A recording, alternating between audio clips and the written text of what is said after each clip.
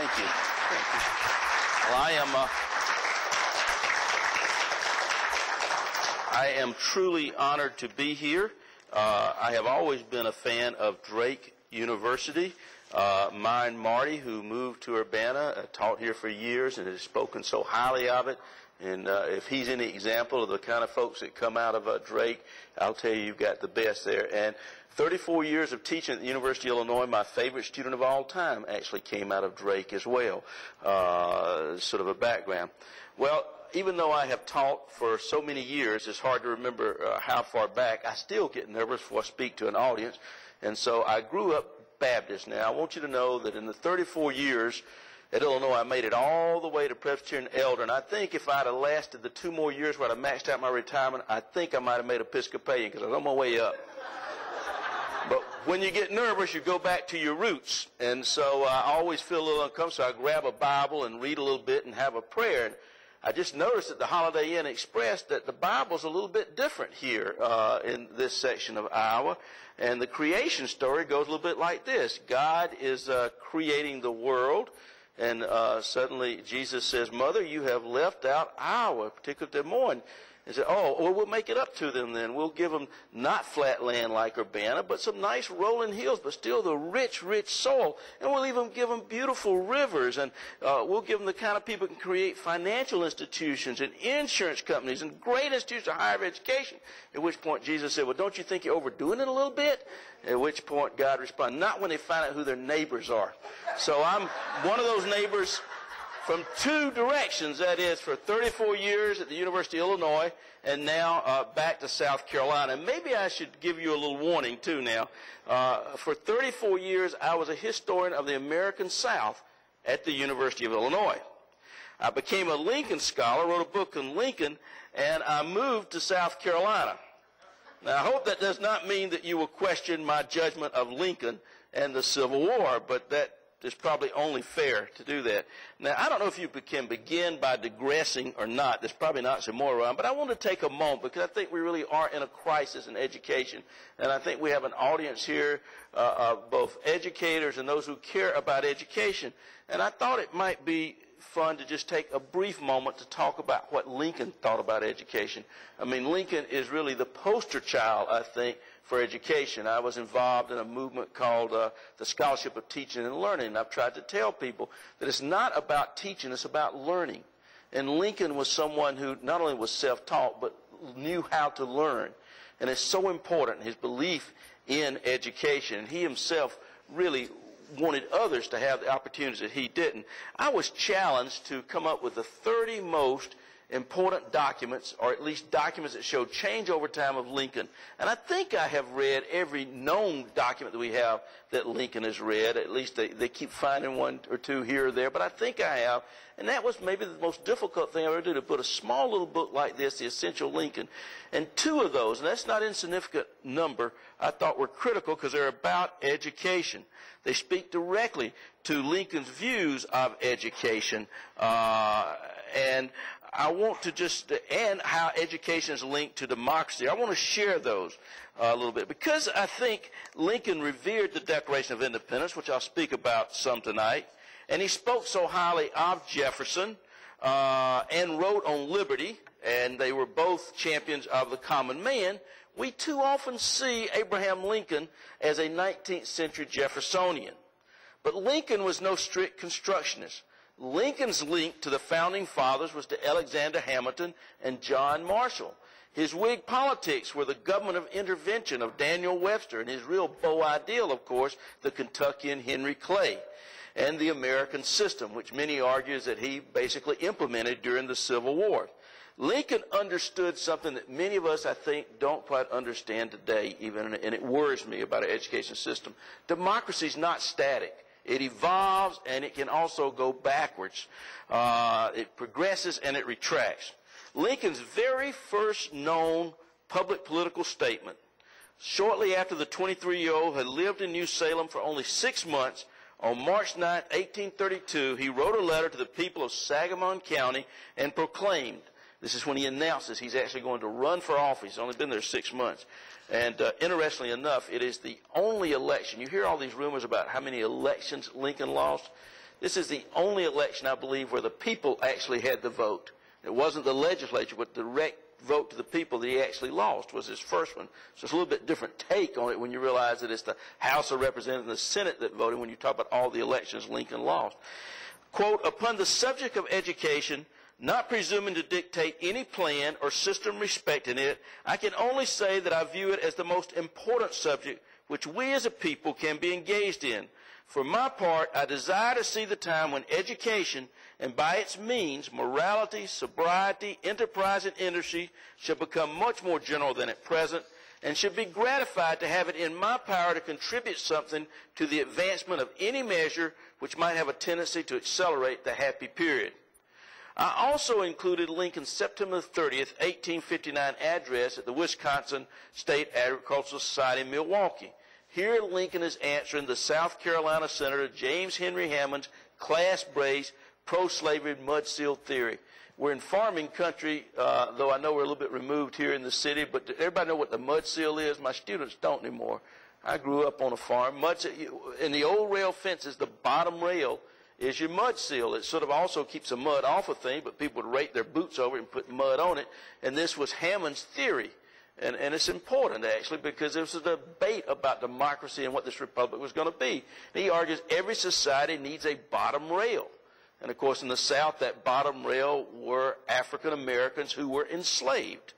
And so Lincoln is, in fact, answering this. And I think it's been read not incorrectly, but people have really read it as Lincoln's defense of free labor, which it is. But it's also Lincoln's statement on the critical nature of education to a democracy. I don't want to say the scholars have been wrong. I just think they've emphasized and one side of it and not the other. Lincoln calls for universal education, and I think it underscores his belief for the need of education if you're going to have a democratic society. In part, Lincoln stated, quote, by the mud seal theory, it is assumed that labor and education are incompatible, and any practical combination of them impossible. According to that theory, a blind horse upon a treadmill is a perfect illustration of what a laborer should be. All the better for being blind that he could not tread out of place or kick understandingly. According to that theory, the education of laborers is not only useless but pernicious and dangerous.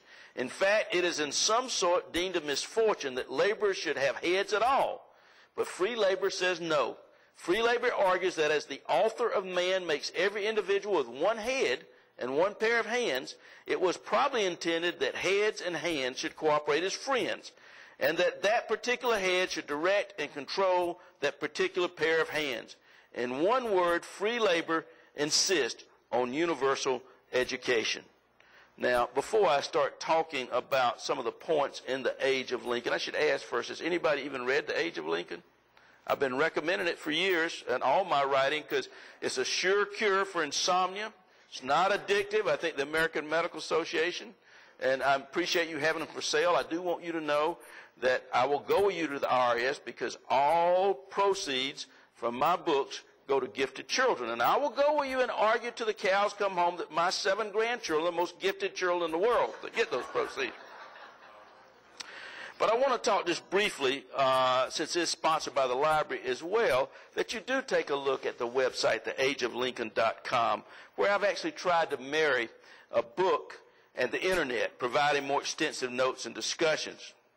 I was inspired to include primary documents upon which the Age of Lincoln's interpretation is based because my thesis advisor many years ago, Jim McPherson, was kind enough, gracious enough to read the manuscript. And there's a lot of places we disagree, but one in particular, he did not like my interpretation of the Confederate President Jefferson Davis' response to the assassination of Abraham Lincoln. He says, I've never seen this. Everything I've ever seen says that Jefferson Davis was very sad and saddened when he heard that Abraham Lincoln had been assassinated.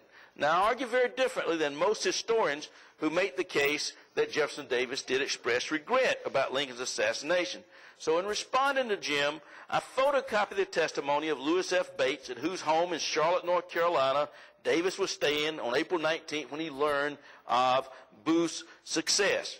Bates testified then in the Lincoln murder conspiracy trials that Davis quoted from Macbeth, if it were to be done at all, it were better that it were well done, meaning that the conspirators should have completed their goal of also killing, of course, Vice President Andrew Johnson, Secretary of State William Seward, and War Secretary Edward Stanton. So what I've tried to do, I worked a lot at NCSA, that horrible sounding sort of an acronym, but it did good things like bring us, in fact, in many ways, the graphic browser that we all think of when you use Internet Explorer or Mosaic or any of those things. And scientists always make their databases and their evidence available for other scientists so they can reproduce it. And I thought, now wouldn't that be interesting for us to do as historians? Let's put up all of the information that's in the public domain, primary sources that I have used, so people can see where my interpretation comes from and where people disagree and disagree. So the website contains excerpts from the book. I actually did want to, I guess I would give it away because I put the whole thing on the website, the entire book. And then my publisher threatened to sue me and discovered it's actually not my book anymore. But I wanted people to read it. That's why we write and get engaged. And you can. In fact, there's a discussion list there. I want people to disagree. I emphasize it's an interpretation. And I will respond. You can email me there if you want to. Just go there and there's a place to email. And I do. Sometimes I take a while to get it done, but I do respond. It gave me the opportunity also to do more extensive documentation, what historians call historiographical discussions. I can show where I disagree with other historians, how they disagree with me. In some cases, try to explain why there are disagreements over what seems like to most people a fact. A number of things that are there. What I really want to do, let me just say, how many of you or any of you public school teachers? I think you are doing God's work. I really do. And one of the things I thought this would be an opportunity, I've had a lot of fun working with several school districts and in the public schools. Amazing me, even students in the 4th grade are into historiography and they get excited about it. I think we've underestimated people's sort of interest there. But I wanted to show at least how historians, or I should say at least one historian, frame historical problems, how historians use evidence, and how historians produce a historical narrative. I hope the website makes this process as transparent as possible. And I also hope that the website might engage an expanding generation of younger folks at home on the internet. And it's been almost 2 years now. It was in June, in 1 week, sort of sad testimony. I was not surprised to get an email that week from a student who was in high school who said, I never thought I'd read a book, because I have a 15-year-old granddaughter, and I'm so happy she loves to read. But her younger siblings, they aren't reading. It just breaks my heart. They are glued to the internet. And there's nothing wrong with that, but I think there's something very special about the arguments that go into a book or even articles that make the kind of linear arguments that are so important for us to learn and work with. It's not just reading for pleasure, but also the way our mind works. What really shocked me is in the same week I got an email close to verbatim from a student in, if not the top engineering school in the world or the United States, certainly one of those that said exactly the same thing almost. I never thought I'd read a book. I couldn't figure out how a junior in college could get to that place, but it is a new world, and I'm hoping that in that case, he even bought a copy for his father for Father's Day, so it made me feel good. Like book. Well, already Lincoln is the most written about American.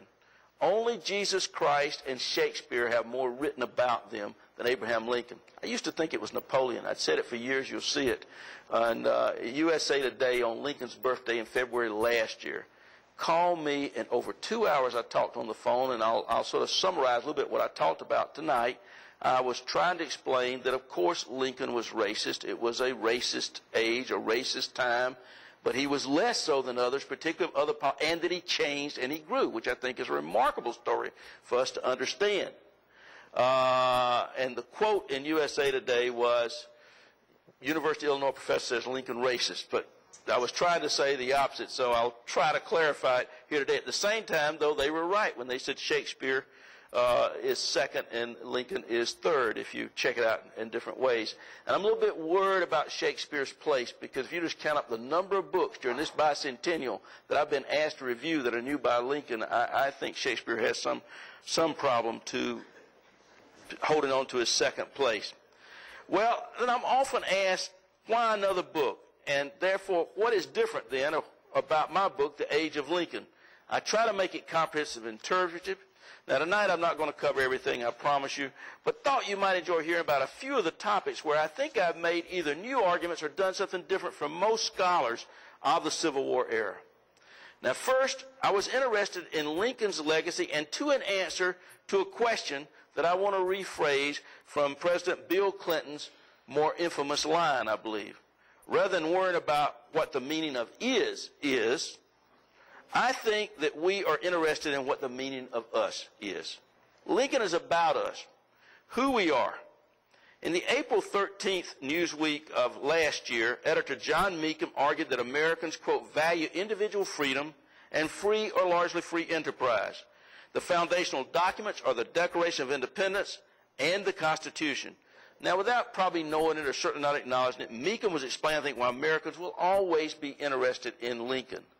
Lincoln proclaimed early in 1865 that the Emancipation Proclamation was, quote, the central act of my administration and the great event of the 19th century.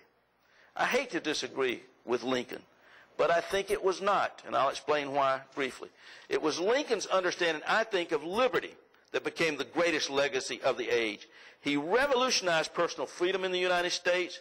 He assured that the principle of personal liberty was protected by law, even incorporated into the Constitution.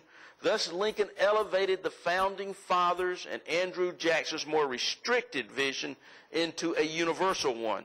Basically, I argue Lincoln inserted what I argue is our mission statement, that is the Declaration of Independence, into the rule book, that is the Constitution of the United States. Part of the legacy of Lincoln, especially his new birth of freedom, involves a redefinition of the role of government in securing liberty. Prior to the Civil War amendments, that is the 13th, 14th, and 15th, we the people wanted freedom from government. Government shall not abridge the freedom of speech or assembly. The Bill of Rights were protection from the federal government. Now the amendment stated, Congress shall have the power to enforce certain rights of citizenship, such as the right to vote. In other words, it becomes positive liberty. So liberty and freedom are the interpretive centerpieces, the thesis of the age of Lincoln. And I think told as a story of freedoms and liberty, rather than the slave's emancipation, the 19th century makes a much greater sense. If you take emancipation and you do a line, what scholars call a typology, at one end you put total unfreedom, at the other end total freedom, and you place emancipation on that line, I think we can see where emancipation fits. And thus, one of the arguments is the book. We see the need and importance of a meaningful vote. A meaningful vote in a democracy and a republic defines citizenship and belonging in a democracy. It did in the Young Republic in 1793. It certainly did in 1865 and 67, and certainly today. One scholar has found 500 ideas. He doesn't call them definitions, but he calls them ideas of liberty and freedom. So what freedom meant to an enslaved person on a plantation in Louisiana meant something very different for that white owner of a human being as property, or even the overseer saw it. It also was quite different, liberty and freedom, in meanings for a young woman or a young boy sewing soles on the bottom of shoes in a New England factory. And certainly it meant something different in the northeast or northwest of a yeoman farmer in Mississippi or Indiana. Thus, both Union and Confederate soldiers understood the war as a war about freedom and liberty. And you can look at their letters, you can look at their diary, and both Confederate and Union soldiers say they're fighting for liberty and freedom. But they defined those terms differently, and they meant something very differently. Lincoln often spoke about the differences between two antagonistic groups who, quote, declare for liberty. Some, he said, use the word liberty to mean that each man could, quote, do as he pleases with himself and the product of his labor. Others held the word liberty to mean, quote, for some men to do as they please with other men and the product of other men's labor. He proffered a parable to nail the point. Quote, the shepherd drives the wolf from the sheep's throat, he said, for which the sheep thanks the shepherd as a liberator, while the wolf denounced him for the same act as a destroyer of liberty, especially as a sheep is a black one. Now, secondly, I center religion in the age of Lincoln. Argue that Lincoln was not only the greatest president, but the greatest theologian of the 19th century. In order to understand succession, to understand how men thought about dying in the Civil War, and why women would send their sons and husbands off to die, as well as to understand the 19th century, I think one has to understand how religion was interwoven into the very culture and thinking of American society at the time. I've never understood why historians took so long to figure out that religion was important or motivational. It was the only thing in the world that I know of that people would give up water for, food for, sleep for, their life for, even sex, and we don't think it motivated people. Anyway, the age of Lincoln opens with the Gettysburg Address, Lincoln's benediction, as I see it.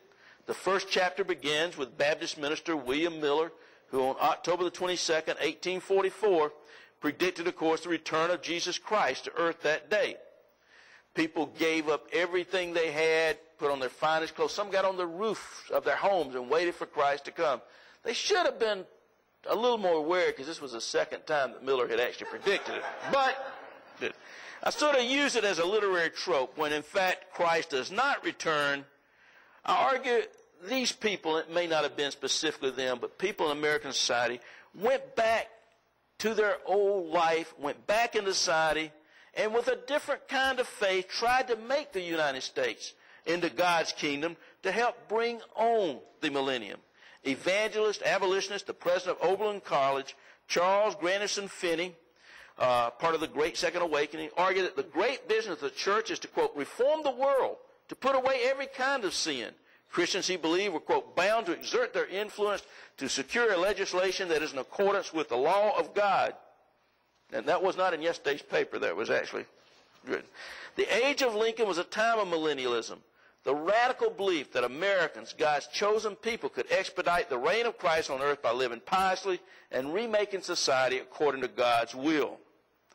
In the 19th century, religious fanaticism, North and South, strongly influenced events. In order to perfect society of the United States, reformers attacked various evils that they saw. Temperance societies attacked alcohol. Abraham Lincoln was president of the Springfield Temperance Society. Women demanded their rights. Prison and school reforms. Utopian societies endorsing no sex, lots of sex, or simply eating graham crackers, splattered across the United States like a shotgun pattern as reformers tried to eradicate evil. Eventually in the North, most reform efforts lined up to declare slavery as the single greatest evil in the country. Now, abolition was always a minority position in the North, but it rose to prominence in the 1850s. Many Northerners believed that the United States was to be a society ordained by God to become the utopia that would bring on the millennium. The evil of slavery had to be eradicated. Now, these same reform movements, even some abolitionism, not as much, were also active, though much less so in the South. But in the South, many slaveholders believed, and I don't think we've understood this well enough, that patriarchal plantation society, as they imagined, the key word is imagined, not as it was, but as they imagined the South to be, based on slavery, with its ordered hierarchy, with a place for everyone, was a utopia and ordained by God. They were arguing that slavery was fit not just for the South, not just for African Americans, but for all societies and all workers, and that slavery would help bring on the millennium. So, religious fanatics in the North and the South were sure they knew what God's will was, and they thought they were doing God's will, and when you think you're doing God's will, you're not about to compromise. Lincoln had a very different understanding of God than most of the people of his period. While everyone else knew God's will, Lincoln knew we cannot understand God's will.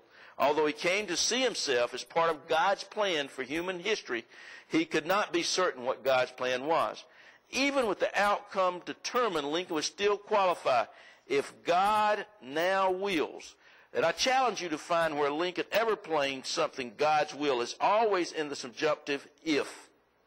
Lincoln read the Bible in the Jewish tradition of reading the Old Testament, understanding God and people in a corporate sense, not the individual salvation of the dominant Protestant evangelicals grown out of the Second Great Awakening.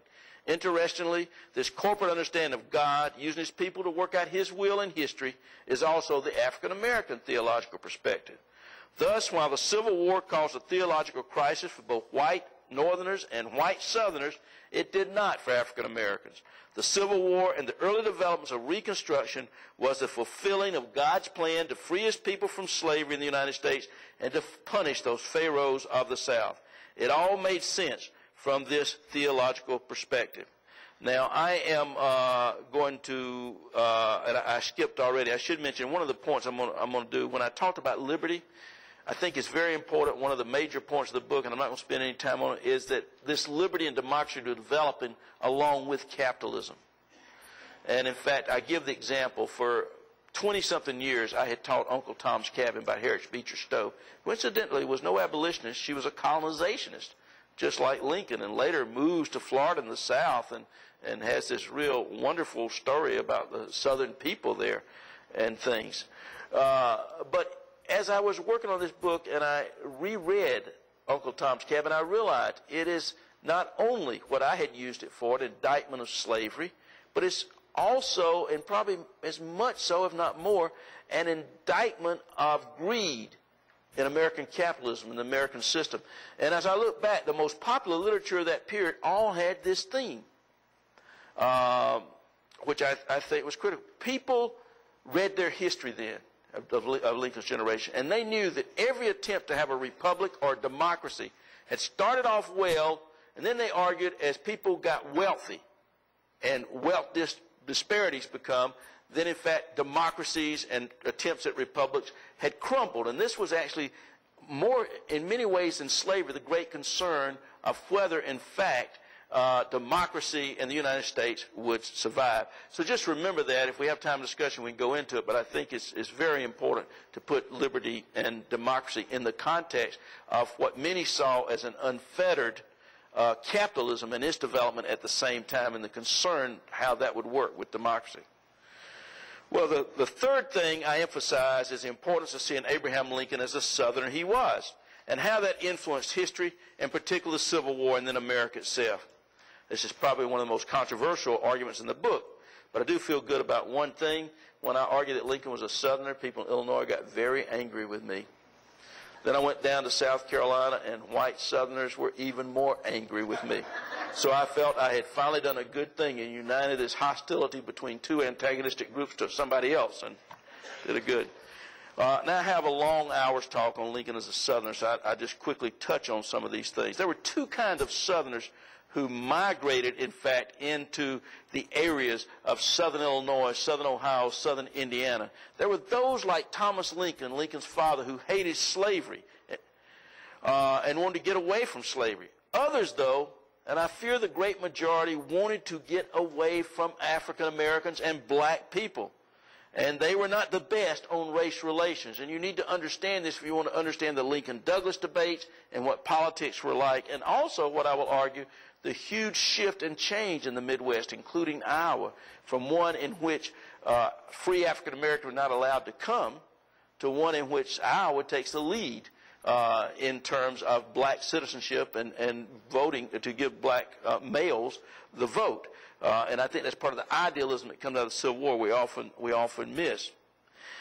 So many Southerners actually migrated what became Lincoln's adopted hometown that the first name of Springfield, Illinois was Calhoun, named after John C. Calhoun, the politician most associated with slavery and introducing the positive good argument into Congress and the nation, the very thing that turned Lincoln into so adamant of getting rid of slavery. As long as slavery was seen as a necessary evil, Lincoln and many could live with it. But when it becomes a positive good, argument goes on, it changes directly. Well, I argue that Lincoln's Southern habits went beyond turns of speech, storytelling, and literary references, preferences for plump Southern belles or indulgent child-rearing practices. Critical to his life decisions and as to his handling of the crisis to come was Lincoln's understanding of and respect for Southern honor. This projection of Lincoln as a Southerner is more than a simple mind game. Lincoln's very yeoman Southerners contributed to his defense of the Union against what he saw as a cabal of slave-holding oligarchs. For Lincoln, it was more than just the preservation of the Union. It was also a matter of honor. As he told the committee from Baltimore, the YMCA that came to him and said, let them go. Let South Carolina go. Anything's better than war, the horrors of war.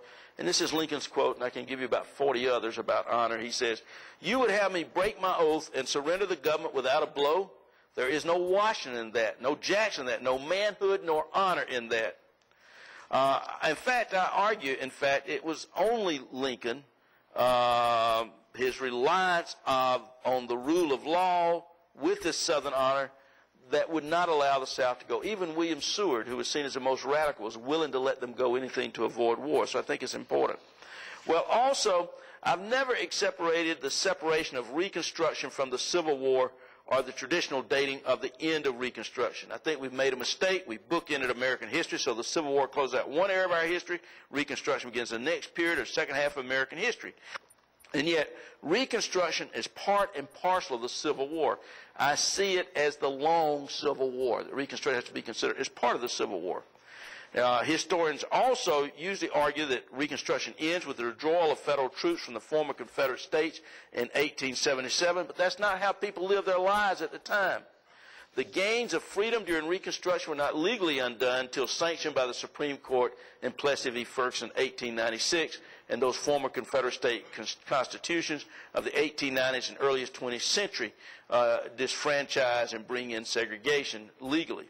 So the age of Lincoln coincides with this millennialist impulse in politics as well as religion, one I see ending with the 1896 presidential third party campaign. The Populists were really the last political party to advocate for African American rights and equality based on Lincoln's rule of law until the modern civil rights movement. Well, at stake during the Civil War was the very existence of the United States. It's the bloodiest war in our history. The Civil War also posed in a crucial way what clearly became persistent themes in American history: the character of the nation and the fate of African Americans. I think you can read that in a larger way. That is, what is the place of minorities, or at least people perceived to be different, in a democracy? Something that we might think of as pluralism today. Consequently, scholars have been vitally interested in the Civil War, searching out clues therein for the very identity of America. But we might have been looking in the wrong place. If the identity of Americans in the Civil War, I think the meaning of America, or what we become and how we do things, is actually found in Reconstruction. I got a lot of teasing from a number of my friends. The first book I published, In My Father's House Are Many Mansions, was highly quantitative, a community study. And somebody said, well, Vernon, I wasn't sure how good a historian you were, but I thought you at least could count. Don't you know that Lincoln died in 1865 and you're still writing about him, in the 1990 and up and 1910 and 20? And I think, though, that's a contribution to the book, to figure out what happened with these ideas and things that Lincoln unleashed. To blend all these strands of the 19th century history and present it as a piece, The Age of Lincoln then uses Abraham Lincoln as a fulcrum to put together the story of sectional conflict, Civil War, and Reconstruction, the very formation of Lincoln's ideas before the Civil War, his leadership and development of his thinking during the Civil War, and then, importantly, how those ideas played out for good and bad in the years following the Civil War and our own modern America, and that sets the organization of the story. During Reconstruction, former Confederate generals led terrorist group with many former Confederates. But I found men in 1877, 1878, and 1876 who had not fought in the Civil War, who were too young, but they were riding under these former Confederate generals. And they fought in these terrorist paramilitary groups. Now, as you know, I'm sure that over 40%, when our budgets in the U.S. got going like they are now, I mean, one of the differences, Lincoln was able to pay for this war, but the war we've had now, we haven't been paying for, and it contributed to the huge deficit that we had. But the largest part of our budget after the Civil War, by far, almost a half of it, went to Civil War veterans from the Union and their widows and orphans. Now, of course, the Confederates were not covered under this for good logic, it seems to me. But each state set up a Confederate veterans benefits.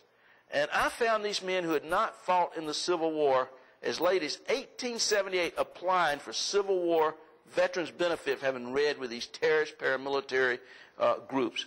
To me, that's good intent evidence of these people saw Reconstruction and the terrorism that went with it as part of the Civil War. It makes you wonder who really won then if you look at it that way. Yet it's important to remember, I think, too, that most whites in the South were not part of these counter-revolutionary terrorist organizations. The Ku Klux Klan is just the most familiar. There are many others. The tragedy was that most good people just did nothing and did not stand up for a bedrock of Lincoln's philosophy. That is, the rule of law. But that should not obscure just how many white Southerners actually fought for the Union in the Civil War. Now, one of my favorite illustrations in the book, and you really don't have to buy the book, all the illustrations and many more on the website and go see it, though, is this one. Whites, if you don't want to help my grandchildren, white Southerners who commanded Union troops. Of course, my favorite is Abraham Lincoln in the center and others. And the bottom corner, of course, is John C. Fremont, who was the first Republican candidate, much more radical than Lincoln. That Lincoln had to rein in after he, in fact, in Missouri, set all the slaves free. An early emancipation proclamation. Where is Fremont from? He's born in Savannah, Georgia. Where did he grow up? Grew up in Charleston, South Carolina, and graduated from the College of Charleston. And you can go on with stories like that. I think what you see is a real Civil War. If you add up all of the Southerners, white Southerners, that fought for the Union, every single state except South Carolina actually had a regiment, and those from South Carolina went and joined with North Carolina and Tennessee and other places. And then you add that critical element that many think really shifted the balance, that is the 180,000 to 200,000 Southerners who were black that fought for the Union. You get a real sense of the Civil War, not to count also what I would call those cultural Southerners from Kentucky, Missouri, Southern Ohio, Illinois, and Indiana. It's a different way of thinking about the Civil War and Southerners, particularly if you think, as I have argued, that Lincoln himself came out of this Southern tradition. Although we're finally moving away from Gone with the Wind and Birth of a Nation mythology about the antebellum period and slavery, in the popular culture, the view of an overreaching and doomed Reconstruction still predominates. Now, when I studied the Civil War in 1969 at Princeton with Jim McPherson, historians were not talking about contingency in the Civil War. And somehow it made the Confederacy, I think, even seem more noble. They couldn't win, but they fought anyway. We sort of like that story in America, the underdog who fights for what they believe in, et cetera, like that. But knowing they couldn't win. But with Vietnam, that view changed. Historians now, in fact, grant contingency in the Civil War, arguing that there were moments in time the Confederacy could have won and probably should have won. I start one of the two military chapters as late as 1864. I agree with Lincoln. Lincoln thought he would lose the election of 1864, and I think he's right. Until, in fact, Sherman took Atlanta and then marched to the sea and Savannah, and that shifted the public opinion and the election. And this chapter, called A Giant Holocaust of Death, begins with Jefferson Davis' replacement of General Joe Johnson with John Bell Hood. Now, Hood was brave. He sort of reminds me of that night, if any of you remember in Monty Python, that they keep chopping him off and his arms and his leg, and he keeps coming. Well, that was John Bell Hood. He was extraordinarily, I mean, he'd already, had a Comanche era in one hand. He loses an arm, he loses a leg, and he just keeps charging. Robert E. Lee said he was too much the lion and not enough the fox. So I don't question his bravery. But I think a lot of Lincoln's reelection and the end of slavery comes about because of Hood at that moment. It would have been a very different outcome, I think. I follow different people in this book, and one of them was a young seminarian from Wheaton, Illinois, and he doesn't like Sherman when he first comes on as a commander. He's a real goody-goody two-shoe. He's always upset about the boys drinking, the camp followers, playing cards, and all of this sort of thing. But nothing like success, I think, comes about to change people's mind. And by the end of the war, like most of the troops, he was Uncle Billy. They loved Sherman marching with him. But he wrote to his mother about Sherman. He said, "Don't worry, Mom. Sherman will never go to hell. He'll outflank the devil yet." And that was because when he took on Joe Johnston, who was a very, very good military strategist, he and Longstreet understood that you make the enemy come to you, particularly if you have fewer numbers with defensive numbers.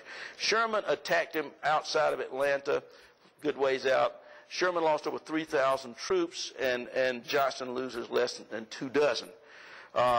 And that all changes. So contingency. I'm often asked if Lincoln had not been killed, what would have happened? My own favorite example is Civil War hero Robert Smalls. How many of you know Robert Smalls, the black hero from Charleston, South Carolina, steals the planter, the ship, later becomes a congressman and a major leader. And I think there's going to be, I just met the man who did Seabiscuit, the producer in Pleasantville. He's very interested in Robert Smalls and maybe doing a movie about him. That's the best way. People don't learn their history from books like The Age of Lincoln. They learn it from movies, or more important, they learn it what you tell them is important, like your monuments and things like that. So I think it's wonderful that you have an underground railroad house, near here and things. I think it's much better than in my hometown. They have a monument to Preston Brooks for caning Charles Sumner. Now, that made great football teams because every little boy knew the way to get to be, celebrated in your community was to beat the fire to somebody while he's sitting down. It made us mean, but we learn our history in those ways, I think. Well, and I'm hoping we do some recognitions of Small like that. In 1862, Lincoln met for over an hour with Robert Smalls. And he asked Robert Smalls why he risked his life and his family's and his men to steal the vessel of the planter from the Confederacy in Charleston Harbor and deliver it to the Union. Small's one-word answer was freedom, which dovetailed with Lincoln's own new birth of freedom, as he would express the next year in his Gettysburg Address. Robert Smalls campaigned for Lincoln's re-election in 1864 and greatly admired and respected the president. And Small was one of several African Americans that Lincoln had met with while he was president and who helped Lincoln advance on his thinking of race. When Abraham Lincoln was invited to participate in raising the United States flag over Fort Sumter on April 14, 1865, 4 years to the day the flag had been struck, he was advised and convinced it would be too dangerous for him to travel to South Carolina. Ironically, Lincoln would have been on the planter with Robert Smalls. I'm convinced because Smalls and bodyguards would have been protecting the president in South Carolina, Lincoln would not have been killed on April 14th if he had been at Fort Sumter instead of Ford's Theater. When Robert Smalls heard of the news of Booth's assassination of Lincoln, the former slave exclaimed, "Lord, have mercy on us all." And I like to tell people he cried because, if you look at Lincoln and read it, he's nothing but a big crybaby. He's crying and sobbing all the time. It was not unmasculine for men to cry at that time. The bravest men, there was no one braver than Robert Smalls. How we've changed our ideas of masculinity over time to one showing their emotions. But historians have not been willing to grant contingency to the story of Reconstruction. So my interpretation of Reconstruction highlights its successes as an interracial democracy on the local level where new grassroots alliance flourished.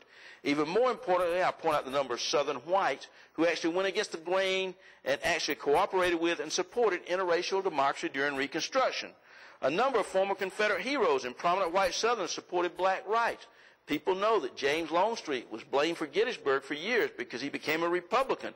And whereas he once had commanded Confederate troops in New Orleans, he commanded former slaves, former Confederates, and former Union soldiers against these paramilitary terrorist groups. Beauregard, who remained a Democrat, supported black rights. When I was a boy, there was a TV show on called The Gray Ghost. It was about John Mosby, the Confederate raider, and all the sort of heroic things he did during the Civil War. But nobody got around to tell us that after the Civil War, he supported black rights and became a Republican and supported interracial democracy. The very governor who hung John Brown, Wise, who was also the governor of Virginia, also was a general in the Confederate Army, becomes a Republican, supports black rights. And his son was a Confederate major, became one of the great civil rights attorneys of the late 19th and 20th century. And you can go full circle, I think, to 1909 and the founding of the NAACP, which actually included white Southerners at that time. So I've tried to reframe Reconstruction as if Reconstruction was such a failure, why did Southern whites have to use terrorism, fraud, and violence to overthrow a legitimate legal government? I'm going to have to cut short a little bit, but I want to just mention there are two contradictory legacies that arose from the Civil War and come out of it. Hatred, which we've talked about a good bit, but also idealism, this idealism of interracial democracy in the South that we haven't known enough about, especially in race relations. I think we have to understand both of them. And although historians have misunderstood Reconstruction in the South, they've hardly paid attention to Reconstruction in the North. I talked earlier, the Midwest had been extremely racist before the Civil War. Lincoln was totally embarrassed by some of the things Illinois did during the Civil War. But Lincoln's legacy was called upon to change that racism as when Ulysses Grant called Iowa that bright radical star, because they extended, the first state to extend suffrage to African-American male outside the defeated Confederacy after initiatives had failed in Connecticut, Ohio, and a number of other places. And I don't think this idealism dies out initially either. Especially, I think, is evident in the Midwest. When the civil rights cases of 1883 struck down the Civil Rights Act of 1875 and 1884 in Hurtado versus California, the court ruled that the 14th Amendment did not guarantee enforcement of the Bill of Rights. States led by the Midwest passed their own state civil rights statutes. Iowa was the first with Ohio in 1884, Illinois, Indiana, Michigan, Nebraska, 1885, Pennsylvania did in 1889. And I think it's also, at least to me, interesting that the great migration, in fact, of African Americans to the Midwest and to these cities like Chicago and Indianapolis, I don't think it's just for jobs. We know it was economic motivated, but I think it's also that the law is there. Even if it's not being implemented, it's not being followed, there is the law, the rule of law, that there is equality, they can vote, and by following that, it gives them the opportunity, and I think that's something we've often, not paid attention to like we should. Now, the age of Lincoln has left us with troublesome questions that we do not want to face. Questions of race tear at the fabric of our supposedly egalitarian society, at our system of justice and law and order. As Attorney General Eric Holder reminded us in what became a controversial statement, quote, "In things racial, we have always been, and I believe continue to be, in too many ways, essentially a nation of cowards. Just as the Civil War cannot be separated from Reconstruction, any more than the sexual conflict and events that result in conflict can be separated from Lincoln and the war, I'm going to step out on a limb and argue the election of President Barack Obama cannot be separated from the Civil War, Lincoln, and Reconstruction." Now, some see Obama's election, or more correctly, they argue that the election of a black man is fulfillment of Lincoln, the completion of Reconstruction, and the 13th, 14th, and 15th Amendments. Some argue race as a distinct problem in American life has been resolved by Obama. I was asked by NPR, for instance, to comment on this for a North Carolina voting rights case that came down. Chicago Tribune in March 15th said, quote, "Does the election of a black man mean racism is no longer a factor in American politics, and are civil rights laws outdated in the age of Obama?" The article was discussing legal briefs filed in the Supreme Court case, reported that Obama's election heralds the emergence of a colorblind society in which special legal safeguards for minorities are no longer required. Stephen Colbert, in the Colbert Report, on March 16, 2009, said that rewriting history is a good thing because we can make it better. He recommends that now that an African American is president, we can say that slavery never existed. Now, although done in humor, there are indications that in the court of popular opinion, as well as with some justices of the United States, this is to some degree happening. Now, writing and rewriting history reminds me of an interesting playwright, Pulitzer Prize winner and recipient of MacArthur Genius Grant, African-American Susan Laurie Parks, is fascinated by the story of Lincoln, or to be more specific, by the death of Lincoln. Park writes about a gravedigger, the son of gravediggers, digging the huge hole of history. History summoned this digger like a memory, and in his big hole he made a theme park where he reconstructed history. His favorite reconstruction was of Abraham Lincoln. Tall and thin, he resembles Lincoln, and he puts on a fake wart. People pronounce him and Lincoln to be in, quote, virtual twinship. Someone told him that he played Lincoln so well that he ought to be shot. And after that, his money-making endeavor was to sit still while Payne Custer chose the pistol and shot him in the back of the head, with blanks, of course. They would shout, "Thus to the tyrants," or "The South is avenged," or the assorted remarks such as Robert E. Lee's last words strike the tent. One of her insights into Lincoln was the idea of uncertainty amid a grander, millennial, almost mystical vision of freedom when Lincoln, quote, "didn't know if the war was right," when it could be said he didn't always know which side he was on, not because he was a stupid man, because it was sometimes not two different sides at all, but one great side surging towards something beyond either Northerners or Southerners. Parks reminds us, I think, of how Americans identify with Lincoln in different ways, how so many of us, and especially historians, write ourselves into whom we make Lincoln to be. It's no coincidence, I think, they argue Lincoln is a Southerner, and not only the greatest president, but the greatest theologian. Often it's our better angels and sometimes our greatest fears and fantasies. Parks' play also suggests a changing image of Lincoln among African Americans, from the great emancipator, in fact, to the great white honky.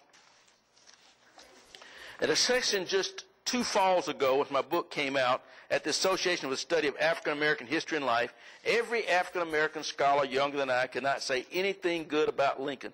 This is where they sat around and everyone told me where my book was wrong. I was the only non-African American there.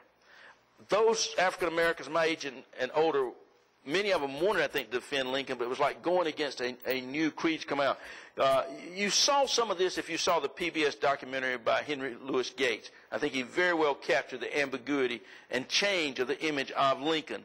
This shift in views of Lincoln came about with the modern civil rights movement, correctly labeled the Second Reconstruction.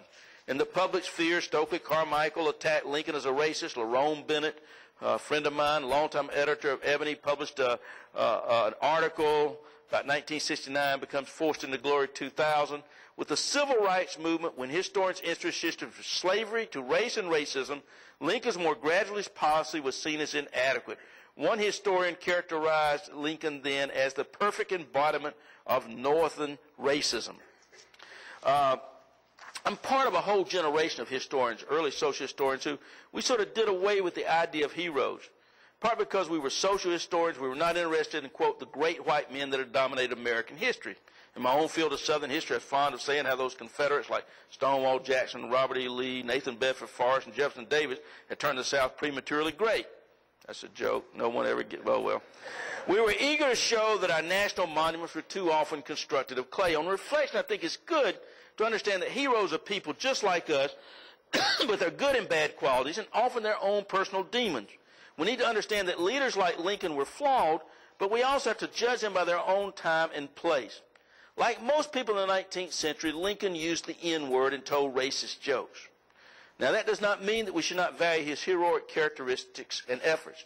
In 1864, a delegation of African-American men came to see Lincoln to request equal pay for black laborers, equal to what whites got. Henry Samuels remembered the event, wrote it down, and he said, Lincoln listened quietly.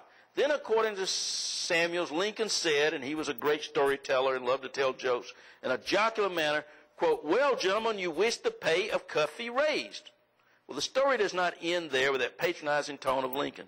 This young black man, Samuels, boldly confronted the president that they did not make use of the word Cuffy in their vernacular, but they were there to request, quote, the wages of the American colored laborer be equalized with those of the American white laborer. Lincoln apologized. He told Samuels, I quote, I stand corrected, young man, but you know, I am by birth a Southerner, and our section of the term is plied without any idea of an offensive nature. But unlike so many others, Lincoln got the idea. Lincoln went on to say that he would, at the very earliest possible moment, do all in my power to accede to your request. Wages were equalized only a month later. This and other corroborating evidence have shown Lincoln's incredible flexible mind allowed him to grow so that by the end of the war he was leading the nation to a better place on race. One way to put Lincoln's racism into a historical context is a comparison between Lincoln and the major political figure of the day who was not Lincoln but who was Stephen A. Douglas, the senator and leader of the Little Giant from Illinois. Douglas was much more in line with the rest of white America, North and South. It's important to compare Lincoln to Douglas because it offers quite a different perspective, and only by talking about Stephen Douglas' advocacy for white supremacy and his use of the race card to mobilize voters can we appreciate where Lincoln was on race. I'm amazed when I ask students what they know about the Lincoln-Douglas debate. They'll tell me, well, Lincoln was this tall dude, 6'4", and Douglas this short, squat little fellow looks like you. Who cares? What is important is that Lincoln and Douglas were debating two visions of America. And if you had to bet at the time, you would think Douglas had the upper hand on this. Stephen Douglas was the most dynamic politician of his age. He was a leading light of the Democratic Party, and he stood blatantly for white supremacy. When he found out that Abraham Lincoln was going to be his opponent in the 1858 election, he immediately started discrediting Abraham Lincoln. He said that his House Divided speech was a call for civil war. And Lincoln responded to this the next night in Chicago in June of 1858. Lincoln denied Douglas' assertion that the United States government was, quote, made by the white man, for the benefit of the white man, to be administered by the white men. Lincoln threw caution to the wind. He claimed remarkable privilege for the Declaration of Independence and its implication about race and equality. I have only to say, let us discard all this quibbling about this man and the other man, this race and that race, and the other race being inferior, and therefore they must be placed in an inferior position. Let us discard all these things and unite as one people throughout this land until we shall once more stand up declaring that all men are created equal. Now, Douglas promptly turned this back on Lincoln, indolently proclaiming, quote, the Chicago doctrine of Lincoln's declaring that the Negro and the white man are made equal by the Declaration of Independence and by divine providence is a monstrous heresy. Actually, Douglas and Lincoln both understood that no man who declared equality for blacks could be elected to a statewide office in Illinois.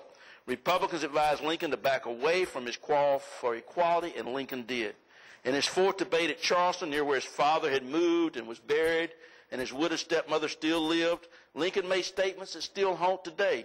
In his meanest pronouncement on race, he denied that he favored civil rights for African Americans.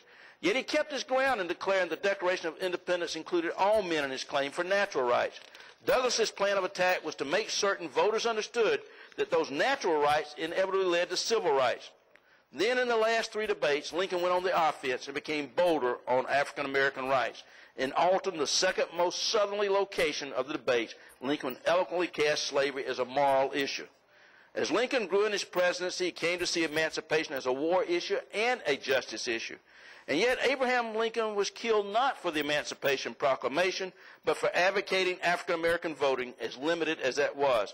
On April the 11th, when Lincoln gave his last speech, one man in the audience understood perfectly what Lincoln was speaking about. John Wilkes Booth told his companion, and that means he used the N-word, citizenship. Now, by God, I'll put him through. That's the last speech he will ever make. Hence, Lincoln is part of a long list of martyrs who died for black voting rights. Thus, Lincoln's legacy, I think, continues to reverberate in strange and interesting ways. I'm hoping that with President Obama's identification with Lincoln as a leader, or at least the parallels created by the campaign and the media, we will see more willingness from Lincoln's critics to accept the good with the bad, to understand the context of the 19th century, the ambiguity of individuals, and of humanity itself. I just want to conclude with the conclusion of my book. Lincoln recast America's purpose, and his call for a new birth of freedom came to fruition in new amendments to the Constitution, none of which was inevitable, all of which promised to embrace an equality of opportunity that transcended any particular and exclusionary right. Under rulings that touted separate but equal, the U.S. Supreme Court put to rest those millennial schemes of equality. Nevertheless, the 13th, 14th, and 15th Amendments would continue to promise freedom from slavery, equal protection of the law, and the right to vote. Even as the darkness of the nadir began to settle over the land, a handful of believing blacks and a smaller number still of trusting whites put their faith in the law and continued to work on redrawing freedom's boundaries. In the passing of the age, Americans gave up old dreams of heavenly perfection and enshrined new hopes of material progress, incremental, tangible, calculables in dollars and dimes, full bellies and fine clothes. In place of noble statesmen and great leaders, they trumpeted clean hands and efficient administration. In place of pure hearts, gentle spirits, and feminized consciences, they held up manly toil, stoic endurance, and the virtue of struggling self-interest. But in the American mind, the Civil War itself never truly ended. It was transmuted to a romantic memory, the stuff of elaborate weekend rituals, of bloodless battles during which no contraband crossed enemy lines at risk of life. It flowered into a national pastime for vacationing families that took in the emotional majesty of Little Round Top and Cemetery Ridge without making sure to wrestle likewise with untold lynchings across America, whether found in the shock of a geneticist discovering slaves in one's family or in the waste of New Orleans' devastated Ninth Ward. The war is with us still as myth and reality both. Just as in the age of Lincoln, moral choice, democratic citizenship, and equality still mingle. Determine the thing that can and shall be done, wrote Lincoln, and then we shall find the way. Thank you.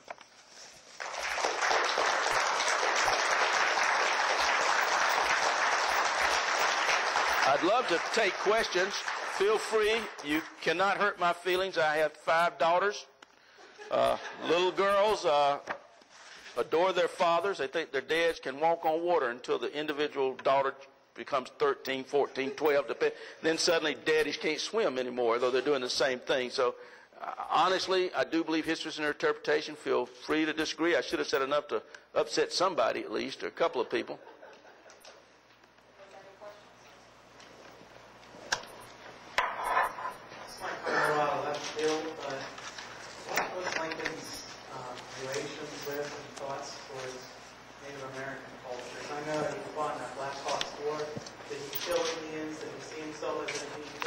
Just the opposite, and you would have thought so because he is a Westerner. I say he's a Southerner in Kentucky. His grandfather is killed, in fact, by a Native American that attacked their home.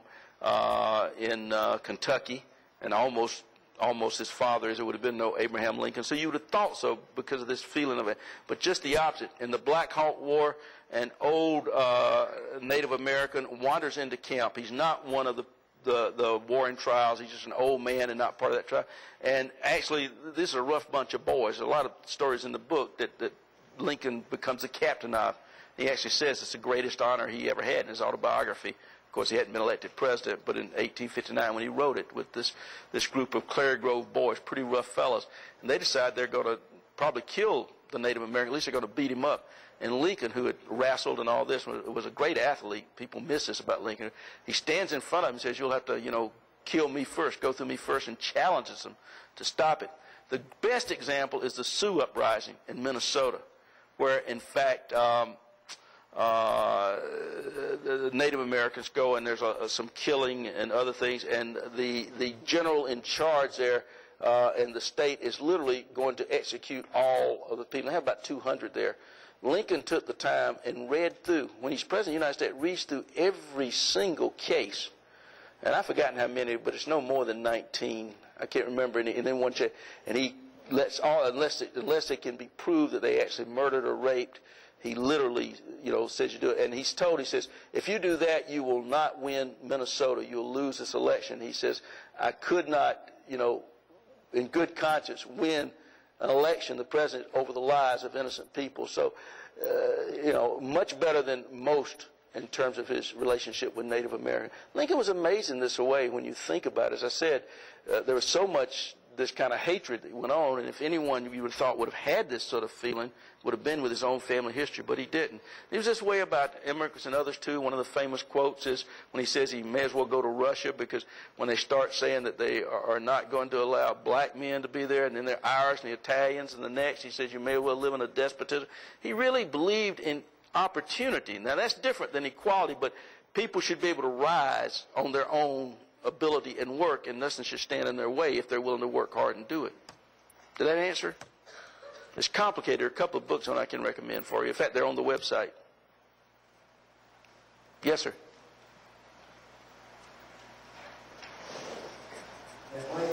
This is kind of a convoluted question. I understand both Lincoln and Grant were opposed to Sherman's proposal to march to Georgia, and I'd like you to comment about that, Lincoln's view on the proposal that Sherman made, and then the second part of the question,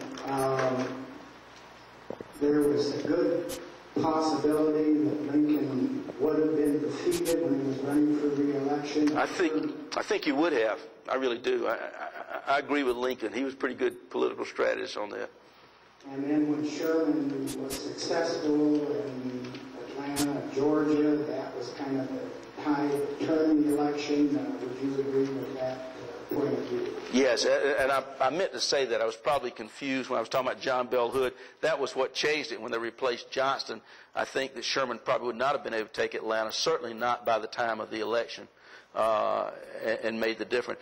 What Sherman did was incredibly radical, and also changed the nature of war. And I talk about the age of Lincoln a little bit, but when he and Sheridan, same sort of thinking, are out west, they talk about, we use these same strategies against the white Southerners. That is, you hit the civilian population, and that's how you're going to wipe out. And they actually make that comparison.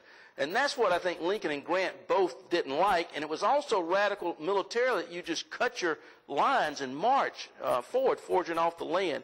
And yet Lincoln, when he found generals who understood that the North had more men, he honestly believed that the sooner the war was over, you'd lose less men, even though it was horrible, bloodletting and just charging forward like Grant did, and sometimes Sherman, not as much.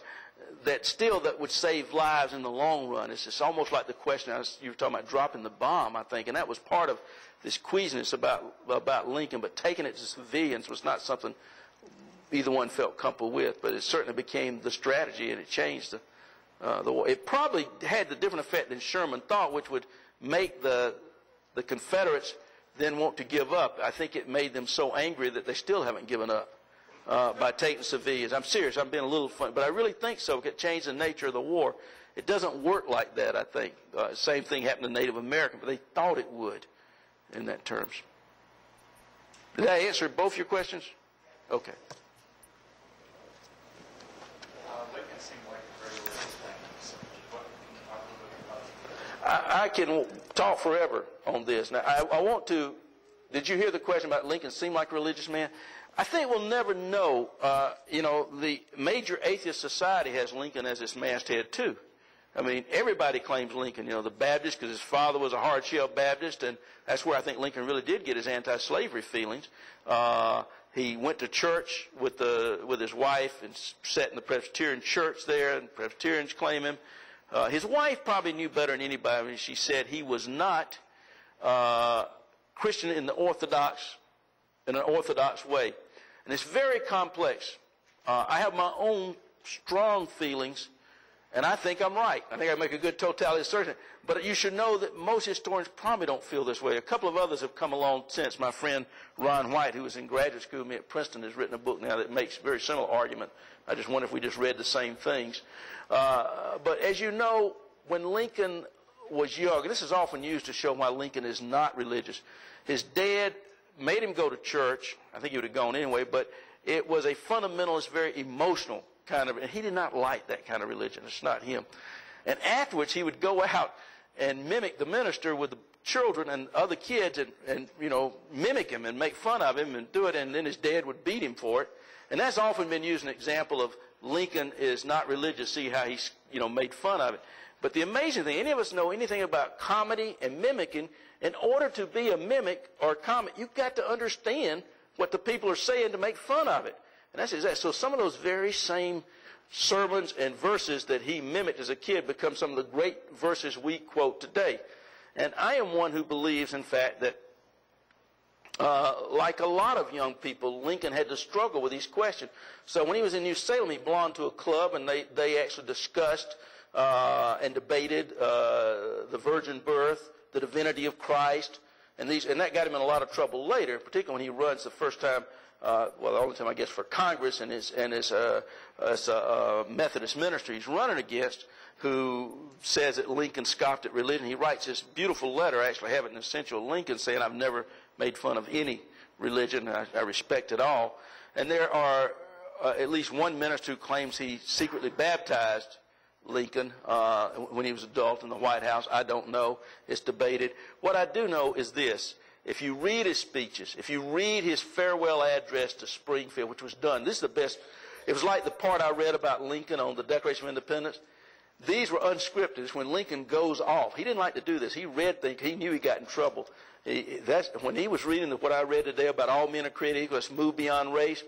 Up until then, throughout this speech, you can read it. It's recorded. It's recorded as a newspaper did. Hurrah, Lincoln, yay. Then when he said that, it was not a cheer or anything. He realized he had gone off and left these people, and he backed up and he sort of ends the speech. And it's the same thing with Springfield. He starts talking about only with God's will can I accomplish this, and these sorts of things. If you read his letter that he writes to the free African Americans who send him a Bible and respond back, it's hard to believe he isn't. And my own view is this. He had a deep relationship with God as he understood it, but it was different. He believed that God had called him for something. It's more complicated because Southern honor we think of as a good thing. But if you think about it, Southern honor is usually compared with this sort of Northern dignity. Dignity is something that supposedly Northern has, and it's internal. It's how you feel. Southern honor depends on what other people think of you. The esteem of others. And Lincoln is always talking about his esteem in this, particularly as a young man. And that is, they think he's going to kill himself after he breaks off his marriage the first time with breaks off the engagement, Mary Todd. And he says to him, well, no, I couldn't kill myself because I haven't amounted to anything. He's got to amount to this sort of Southern honor. And I actually think the way out of that is he comes to believe that God has called him to do something special. He's not even sure what it is, but he believes. And Lincoln knew his Bible so well. He read it so well that most of us, like myself, grew up and we read about Moses sees the burning bush. God says, you're going to go into Egypt and bring your people out. And he says, I can't do that, God. And God says, I'll go with you. And so he does. Or Jonah, and he says, no, I'm not going to do it. And he tries to run away, gets them to digestive juices from the whale in his eyes and said, okay, I'll go to Nineveh. But the Bible is full of all these references where God calls people or his people to do things and they don't do them. And they don't get done, or, a day in God's time is 1,000 years. And Lincoln knew these things, and he was convinced that God had called him, and he was doing God, or it wouldn't be done. That's sort of a roundabout answer, but I am convinced he was a man of great faith, but it developed. Interestingly, most people have argued, I think it's before this, it's during the Civil War itself that it happened. Jefferson Davis was less religious, probably, than Abraham Lincoln, and after that war, he becomes as devout an Episcopalian as you have ever seen. And I think it would be hard for two men responsible for the death of so many people not to try to find a higher meaning, a way of understanding this death and things that are going on. So there's lots of debates on this. I think we'll never really know. I don't. I personally believe, yes, he was a person of faith in the way he related to God and things. But many don't, so you should know that. Yes, sir. In light of your views, can you explain suspension of habeas corpus? Yeah, it's a tough one. I actually have a paper I've written on this. There's no doubt that this is something that, he's going to be criticized for and remembered over and over. He explained it. There's one letter in the Essential Lincoln where, he goes and uses Andrew Jackson as an example because it's Democrats who are attacking him, says, well, Jackson and others did this. I think he overestimated the dissent, or what he saw as might be. Dissenters in the North, there were all sorts. There were crackpots. There were also people who really did want to help the Confederacy overthrow, and then most people, I think, just had good reason to be dissenters. But he did suspend habeas corpus. I think how he tried to justify it was he tried to do it locally and end it as quickly as it could be each time to justify it. But it will be something, I think, that is part of this legacy that's often called upon as on telling up a negative side of Lincoln. If he had not been able to do that, though, he might not have had an army at one time if they had ruled otherwise in terms of the draft, and it wouldn't be the Union. The way he tried to explain it was you had to do the greater good. His job was to keep the country together by the Constitution, the rule of law. In order to do that, he had to sometime break what we would think of breaking the laws to have a country together at all. I can send you the paper, if you'd like to, that goes in details. Some of it in the book, but I have a whole paper that goes through all of these sort of civil liberties and things where Lincoln... you got to remember, this was not just war with us with Iraq, but this was a civil war. And when I talk about all the Southerners in Illinois and Indiana, many of them were Confederate sympathizers as well. It was sort of a crackpot scheme, but remember... Milligan and those that actually were going to try to do a John Brown raid on one of the prisons and escape people. So there was some of this stuff behind it. Is that good enough for you? If you'll email me and you'd like to see the paper that outlines sort of case by case, I'm happy to send it to you. It's not published, just I presented at a thing in San Francisco early this year, September. Yes, sir.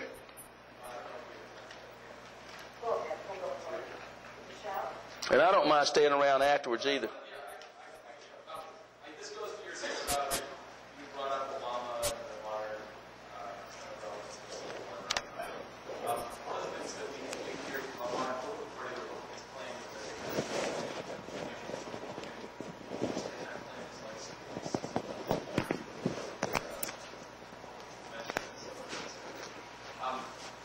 his sort of legacy in terms of eccentric schemes, otherwise in terms of using government as to guarantee freedom.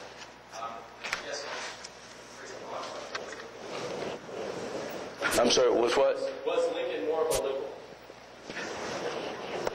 Well, Not necessarily how we define it now, I guess, but in his own time he sort of seems to be that. in race, certainly. What we tend to forget about Lincoln is that depends on what you mean by a liberal. That's why I did the little thing at the beginning about how he believed it. What would have been the Republican Party was government intervention in doing it. I mean, we switched things. Lincoln told a great story that may answer this in a different way. I don't know if I included a little bit of it in the Age of Lincoln. I'm not sure if I was able to put this in those 30 documents or not, but I loved it. He was asked to speak to the Jefferson Club, and he wrote this letter on the. He couldn't go, so instead he wrote a letter, and he said, "You know, this sort of reminds me about two fellows I saw in Springfield having a fight. I don't know if you folks saw the long riders, these long coats people used to wear, you know, that sort of thing. Said they didn't have to worry. They were drunk, so they didn't hurt each other. They got all tangled up. When they came out, they changed coats and didn't even know it." And he said, that's sort of what happened with the political parties, you know, that Jefferson's party and this. He says, you know, the Republicans are for making money. He said that's what the Democrats are for. But we're also for the man. When it comes to the two, the Republicans put the man first, then the money. And, you know, it's confusing over time as the change.